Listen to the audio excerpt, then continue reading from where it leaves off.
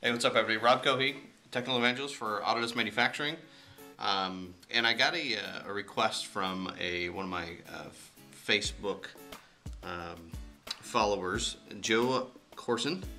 He says, I got a question for you. Is there a way to set up an IPT template so that the custom properties have the IDW that I can use to bring them over, so when I look at iProperties on a drawing, it shows what I put in the IPT? So I initially thought that, he was talking about just linking the title block attributes, but what turns out to be is not only does he want to link the title block attributes so that that stuff shows up in the title block, he also wants it to actually populate the custom properties or even regular properties. It's the same procedure to the file itself, so that he does a search in Vault. It shows both the IPT or IAM as well as the drawing and the search results. So here's a little ditty on how to do that. Okay, so when you're dealing with anything in Vault, obviously you have to first check it out when you're going to make changes to it. So let's check it out first and see what we're going to do here.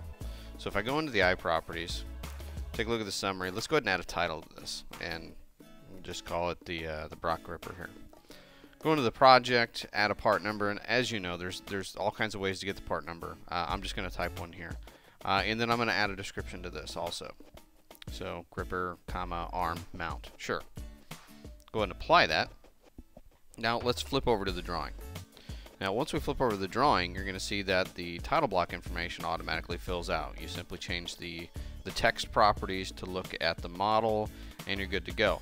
The problem is it doesn't actually link the iProperties of this drawing file to the title block properties that are brought over from the model. So I'm going to use some iLogic code to make this happen. So as you can see, title is blank, part number is not reading the right part number, and the description is also blank.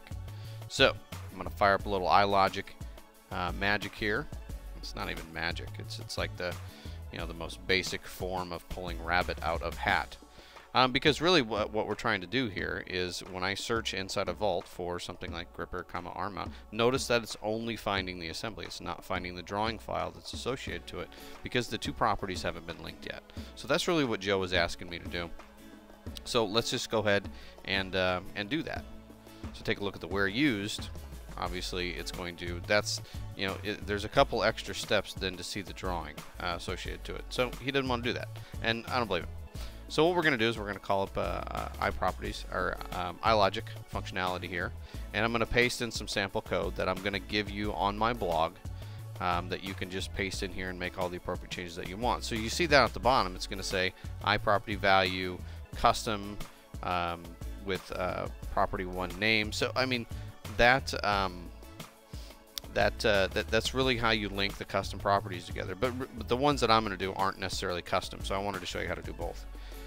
So this one here, I'm just linking the part number then to the iProperty value of the model name project part number, right? So the project tab part number field.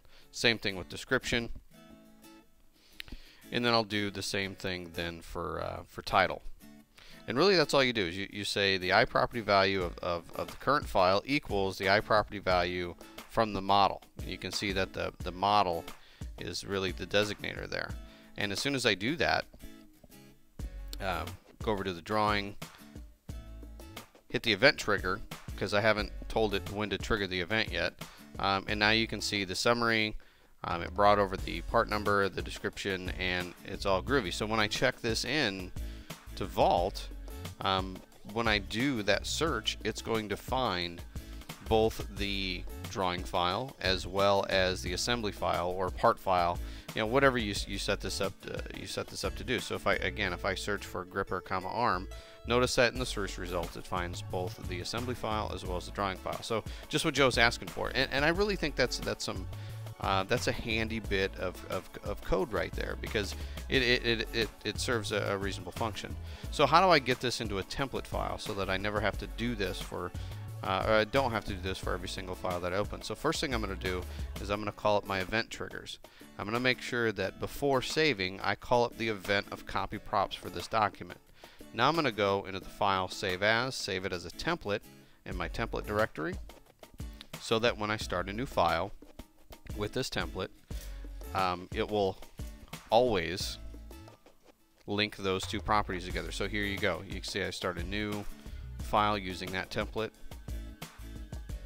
Create a base view of the drawing, populates my, not only my title block information, but when I go to save this thing, it will link the two drawing properties together. So I haven't saved it yet because that's the event trigger that I called up. So as soon as I hit save the file out, it's going to link the two properties together, and I'll be good to go. And there you are.